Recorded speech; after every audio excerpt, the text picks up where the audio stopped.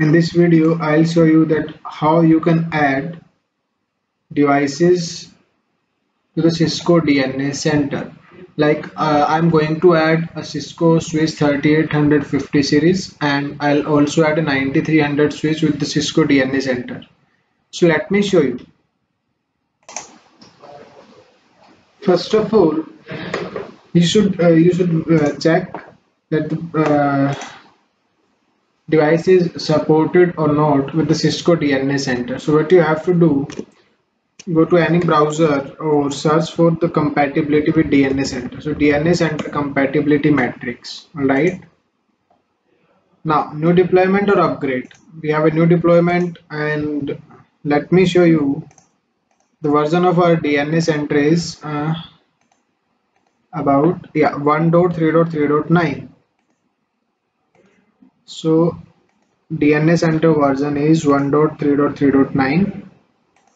Device, switch, application, like we have components, we also have the features. So the category of device is switch, and applications, for example, choose all, then submit. New deployment 1.3.3.9. select device role, fabric as, for example, all. Alright, submit. ICE fabric as. So you can see that Cisco 3850 series switch and 3650 series switches are supported, but please make sure the iOS version should be 16.12.3, as well as we have the support of 9300 series switch as well with DNA Center 1.3.3.9. So now let me take you to the DNA Center again. This is a DNA Center. Now first of all, I'll show you my switch. Putty 192.168.2.13.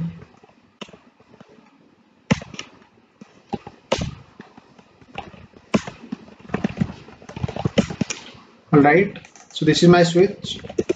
Show IP interface brief, exclude, unassigned. So you can see I've already configured an IP address on the switch 192.168.2.13. Alright, because the switch must have an IP address, and make sure that the switch is able to ping the DNA Center. 192.168.2.100 is my DNA Center. You can see here 192.168.2.100. Alright, so the switch must be reachable to the DNA Center. Now you have to make some additional configuration on the switch as well prior to provisioning the switch with the DNA Center. So you must have to configure SSH, cnmp, username and password with privilege level 15. Alright, read and write community of cnmp as well. So I've already configured cnmp. Let me show you. Sure on pipe section cnmp server. Sorry. So you can see I've configured version 2. Alright. Sure on pipe section cnmp only. So here you can see cnmp server community, read only and read write. Right. Show run pipe section line VTY. SSH has been configured, transport input SSH. Now go to Cisco DNA Center, go to provision and inventory. You can see that the DNA Center has support of routers, switches, AP and WLC. Alright, so you can say add. Now network device, compute device or Meraki device. So you have to select network device, IP address or DNS name. Alright, but I haven't configured any DNS server for my Cisco 3850 switch. Otherwise, for example, if you don't know the IP address of a switch, but you have an fully qualified domain name for that switch, So you have both the options, IP address or DNS name, but I'm giving IP address 2.13. SNMP read community. Alright. So like you can see here, Cisco at the rate 123, Cisco at the rate 123, and Cisco at the rate 321. Cisco at the rate 321. You can change the version as well, version 2 or version 3. Version 1 is not supported with DNA Center. Okay. So please make sure that you have enabled version 2 or version 3. If you'll choose version 3, you also have to configure username and password. But for now, we have configured version 2. Alright. SNMP retries and timeout. It will perform 3 retries in every 5 seconds. Now CLI. SSH or telnet. So I configured SSH. Username is admin.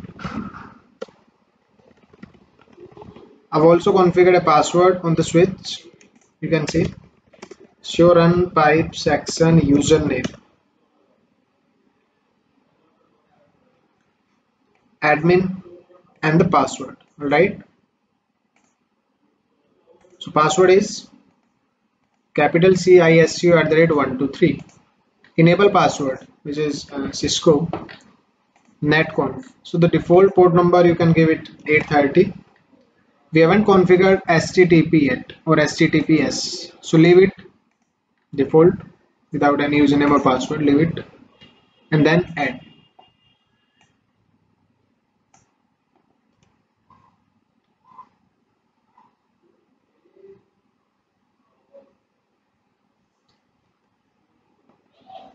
So now you can see the device is added successfully.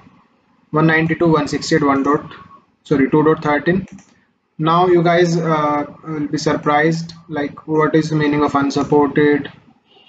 This is not available, but wait for a few seconds and you'll see that the support type is supported, and you'll also see the host name of device here. Device is reachable, device role will be updated soon. So just wait for a few seconds. Let me refresh.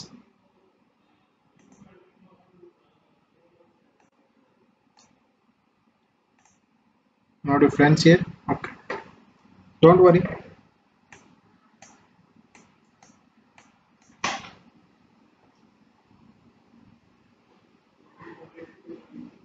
Device name, device role, uptime will be updated soon.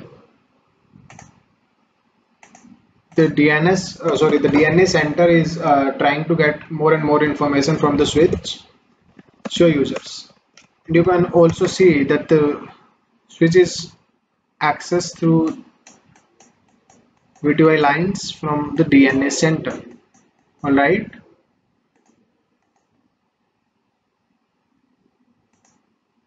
Now you can see the device name is switch, support type is supported, reachability, MAC address, device role is access, image version, iOS image version 16.12.8, uptime is 17 hours, last thing managed, last updated minutes ago. This is the serial number of the switch. Alright. And the device series is 3850 series Ethernet stackable switch, means this switch can be part of a stack as well. So now if I'll click on this switch, you can see here 17 hours 19 minutes, role is access. This is the iOS image. Alright. So this is how you can add a switch with the Cisco DNA Center. I can also add this my Catalyst 9300 series switch as well. See, IP address of that switch is 2.17.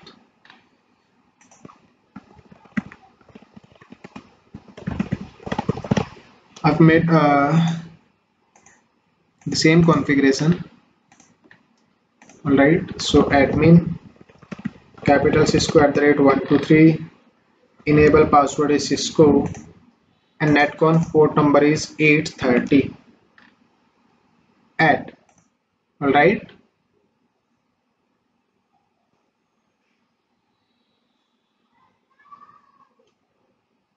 SNMP community SSH configuration is similar to the 3850 series switch. The IP address is changed. You know that IP address must be unique, right? So you can see again it is reachable 192.168.2.17 and other informations will be updated soon. So just wait and watch. See, Catalyst 9K, assign switch and hubs device family, alright, and 9300 switch is also can be configured as like a WLC as well. Device role is access, iOS version is 16.12.3a, uptime, last updated serial number, Catalyst 19300 series switch, and this is the platform. So a 3850 switch is having 48 ports, a 9300 series switch is having 24 ports with 4 gig ports. Okay, uplinks. So now you can click on this and see it. All right, so this is how you can add switches with the DNA Center. Like you can see the site is not assigned yet. So what you can do here, you can go to network hierarchy and you can add a site. For example, add area. So I said Gurugram, add, then add building B9 sector 14 Gurgaon, add, and then I can also add the floor. So Gurugram B9 and then I'm adding floor. Floor is 3rd floor. My office address, Gurugram B9 and 3rd floor. So the device can be located easily. Alright, now go to provision. You can see now you have two types of devices. First is global and second is Gurugram. So right now the device is unassigned. So I'm going to this site, choose a site and floor or building. Alright, so I said, see, if you try to add it with an area, it will give a error. Device can only be assigned to building floor. Alright, you cannot assign it to a area. So change it to B9 or 3rd floor. So I said 3rd floor.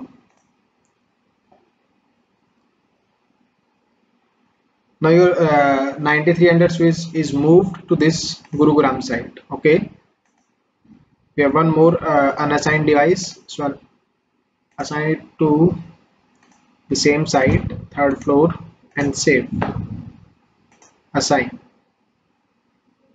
So now you can see that 3850 switch and the Catalyst 9300 switch added to this site, B9 3rd floor Gurugram. Alright, if I'll click on router switches, alright, APs, WLs, so if you click on all, it will show you all type of devices. If you want to categorize, you can go to routers, switches, APs, WLs. Alright, you can also check reachable or unreachable. So if I'll say switches, reachable, reachability status is positive. Unreachable, no data to display, because we have added both two switches and both of them are reachable.